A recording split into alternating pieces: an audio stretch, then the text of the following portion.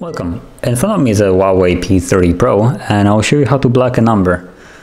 So to get started, we'll need to open up Dialer, and as you can see, I basically dialed a random number for an example. So I have a number to block, and to do it, I'll need to hold the number, and now you can see a little pop-up, and you can choose block contact, and now it's blocked. Now you can also go into blocked and set a rule for how it works, and you can also reject calls from unknown callers and stuff like that.